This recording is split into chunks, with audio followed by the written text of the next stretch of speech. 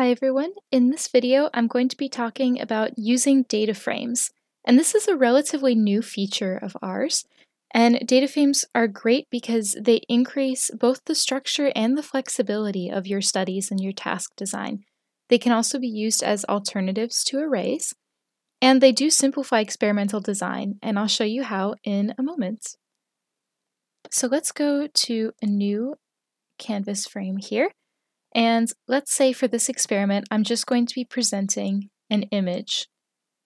And I'm going to set this duration for 2000 milliseconds.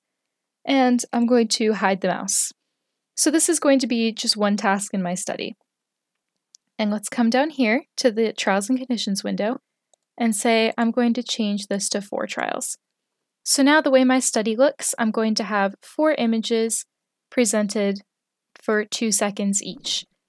What you would usually do for this is you'd click on the image, click on the folder icon, and upload all of the images that you need. But I'm going to show you with data frames, you can do this in a more interesting and flexible way. So let's go to the Variables tab, and we're going to add a new variable. And I'm going to call this my data frame. Once I change the format to data frame, you'll see the options change here. What you can do is you can click Edit Data Frame. And data frames are basically spreadsheets with lists of stimuli or lists of different conditions. And you can upload that here. If you have a CSV file that fits the experiment, you can just upload it here. Or you can create the data frame in Labvanced. So let's click the plus icon and create it. As you can see, I get just one little cell here, but it's listed as column 1, and my data type by default is file. You can change this. You can make these string values, numeric, Boolean, or file. If you're doing files, you do have to upload them manually. If you're doing any of the other 3, you can actually type them on your own in Excel or Google Sheets or whatever spreadsheet service you use and upload them here. Since for my study, I'm showing an image on a frame, I'm going to go ahead and manually upload these files. So let's pick 4 images, 1 for each of my trials, and click OK. Now, I said that this would be a little bit different than just uploading files the normal way, and I'm going to show you why. For this study, I want each subject to see different images. So what I can do is I can add another column, and I can upload 4 different images to this column. Like that.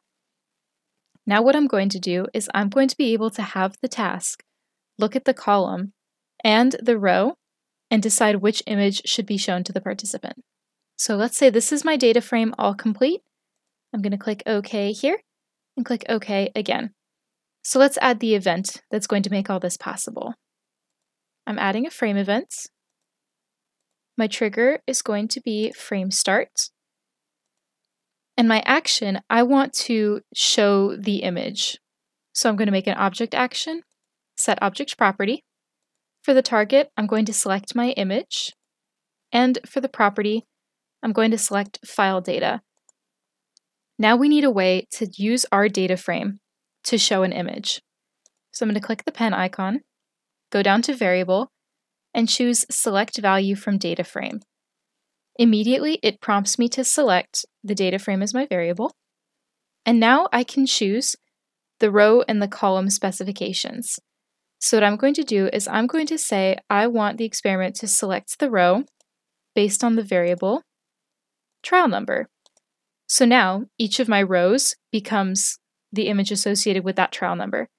And for column, I'm actually going to select the variable under global variables subject number. So now this reads, on frame start, go to this data frame, using the row number or trial number and the column or subject number, choose an image to display. So the first subject in my experiment is going to see those 4 flower images I uploaded, and the second subject is going to see the 4 other images I uploaded, all associated with the trial number.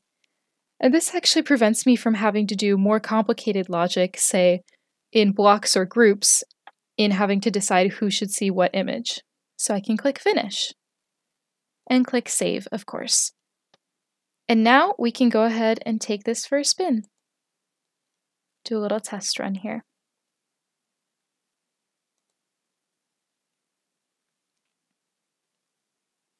All right, so I'm subject 1. So I'm seeing the flower images. Perfect. So now subject 2 to my study will see the dog images or whatever other images you had uploaded.